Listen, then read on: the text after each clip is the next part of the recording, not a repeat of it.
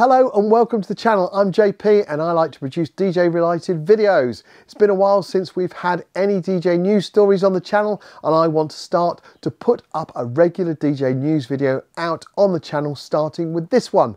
This might be a monthly roundup or just a random as and when, only time will tell.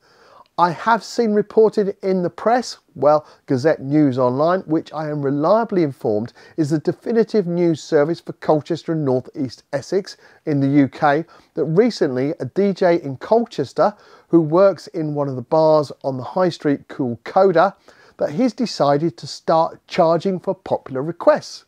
This might be a publicity stunt, but we'll go with the fact that it's DJ news, so I've got some content and we have a video. Coda, according to their website, which was established in 2018, is a multi-award winning live music venue, has capacity of up to 200 and is beating heart of the community. I'm not sure how successful the venue is, as when I viewed the website on the 10th of June 2024, they had their January events poster up, complete with snowflake background. Luckily, the social media has June's post. What I did notice is they are very much a live music venue, and every Saturday night they have covers bands and no doubt play popular music. The DJ, whose stage name is DJ PressPlay, aka Colin, age 51, has decided that he is absolutely fed up with the same old requests week in, week out, and no matter if the punters who are buying the drinks and keep the bar open want them or not, he will not be playing popular tunes. Additionally, Colin is quoted to have said the majority of these people request songs they personally love. Hopefully, Colin did not take long time to work that one out. He goes on to say, but it does not always fit the vibe of the night or the crowd. The article says Colin has been DJing for 17 years and has noticed that since lockdown, people won't take no for an answer, and some can be very demanding. Colin's added he will charge £1,000 for Mr. Brightside and £500 for Wonderwall. However, birthday requests are priced at 50 quid. I wonder if you can say it's your birthday and request Mr. Brightside for £50? Hey, let me know if anybody's tried it.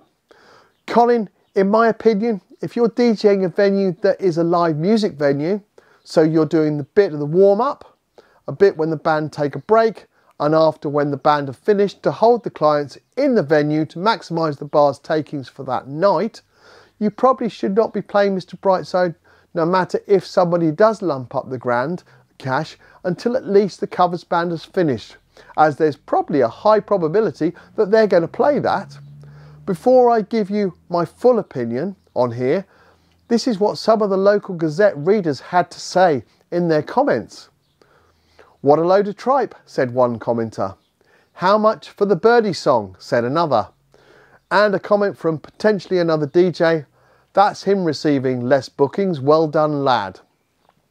Well, in my opinion, if you work city and town centre bars to DJ, then people requesting tunes that don't work, don't fit and are just overplayed are par for the course. It's your job to bat those ones off if they don't fit.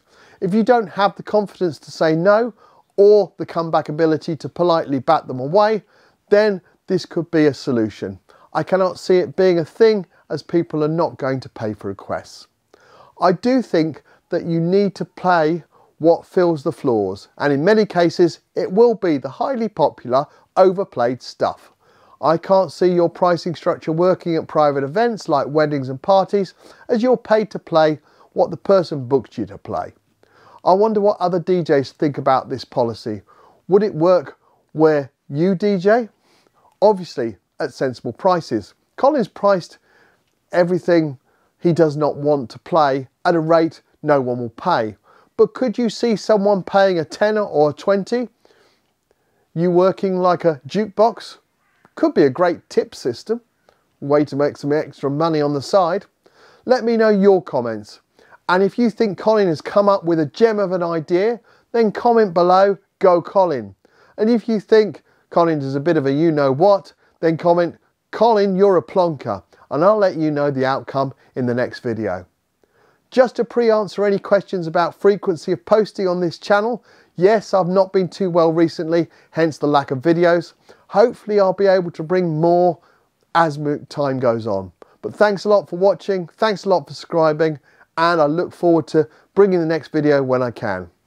JP out.